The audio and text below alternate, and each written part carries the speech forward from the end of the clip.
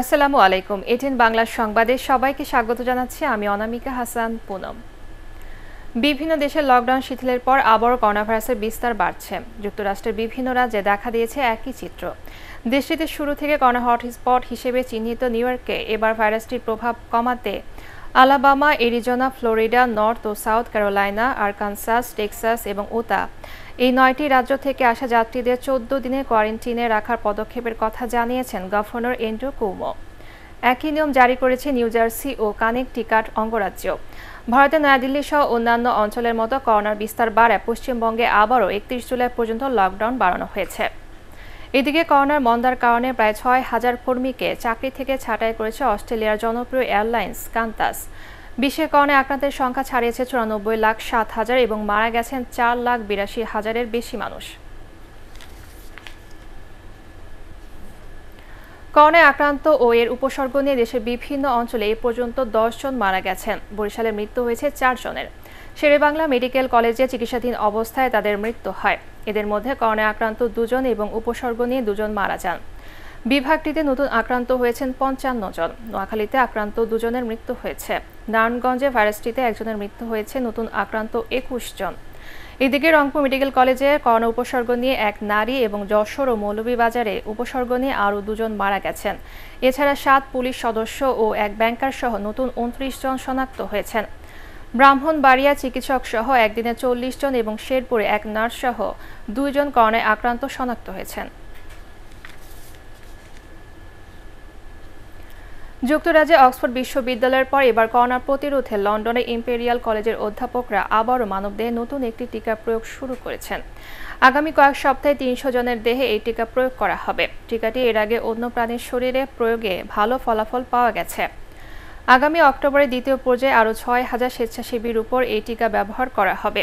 আশা অনুরূপ ফল পেলে ২০২১ সালে তা বিশ্বের অন্যান্য দেশে সরবরাহ করতে পারবেন বলেও জানান সংশ্লিষ্টরা। যুক্তরাজ্যে এ পর্যন্ত ৪৩,০০০-এর বেশি মানুষ করোনায় প্রাণ হারিয়েছেন, আর আক্রান্তের সংখ্যা ছাড়িয়েছে ৩,০৮,০০০।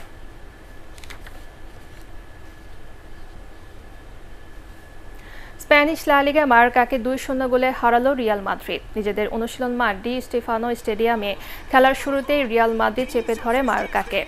তাতে খেলার ১৯ মিনিটে দারুণ এক গোল করে রিয়ালকে এগিয়ে দেন ভিনিসিয়াস জুনিয়র। এরপর দুই দলই গোলের সুযোগগুলো কাজে লাগাতে না পারে ১-০ ব্যবধানে এগিয়ে থেকে বিরতিতে যায় লা ব্লাঙ্কোরা।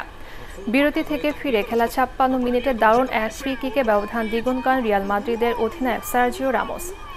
এই জয় ৩১ ম্যাচে ৬৮ পয়েন্ট নিয়ে লিগ টেবিলের শীর্ষে রইল জিনেদিন জিদানের রিয়াল মাদ্রিদ। আর সমান ম্যাচে ২৬ পয়েন্ট নিয়ে মায়োর্কা এখন রিলিগেশনের অপেক্ষায়। এবারে শেয়ার বাজারের খবর।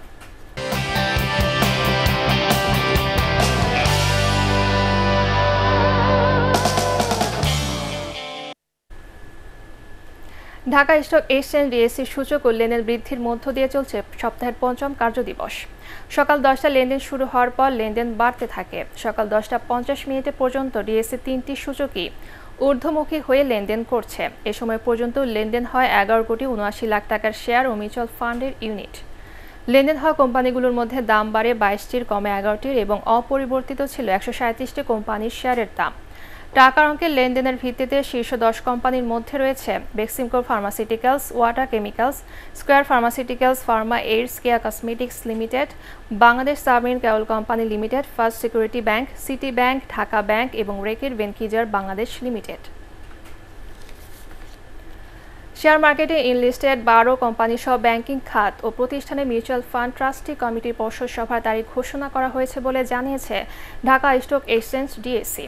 এর মধ্যে বীজ হ্যাচারি লিমিটেডের পরিচালনা পর্ষদের সভার তারিখ ঘোষণা করা হয়েছে আজ দুপুর ২টায় এবং আগামী ৩০ জুন বিকেল ৩টায় অনুষ্ঠিত হবে নুরানি ডাইং অ্যান্ড সোয়েটার লিমিটেডের পর্ষদ সভা।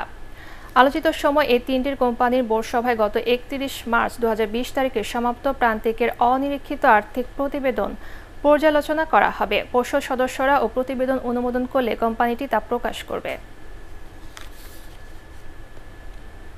পুঁজিবাজারে তালিকাভুক্ত ২ কোম্পানির শেয়ার লেনদেন রেকর্ড ডেটের কারণে বন্ধ থাকবে বলে জানিয়েছে ঢাকা স্টক এক্সচেঞ্জ ডিএসসি। কোম্পানিগুলো হলো আরএন স্পেনিং এবং এক্সিম ব্যাংক লিমিটেড। এর আগে কোম্পানিগুলোর শেয়ার স্পট মার্কেটে লেনদেন শুরু করে। স্পট মার্কেটে কোম্পানিগুলোর লেনদেন শেষ হবে আজ। রেকর্ড ডেটের পর আগামী 28 জুন থেকে কোম্পানিগুলোর শেয়ার লেনদেন চালু হবে।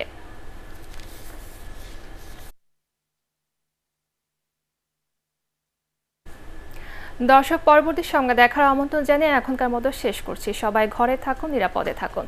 ATN বাংলা সংবাদ ইউটিউবে দেখতে ব্রাউজ করুন youtube/ATN Bangla News।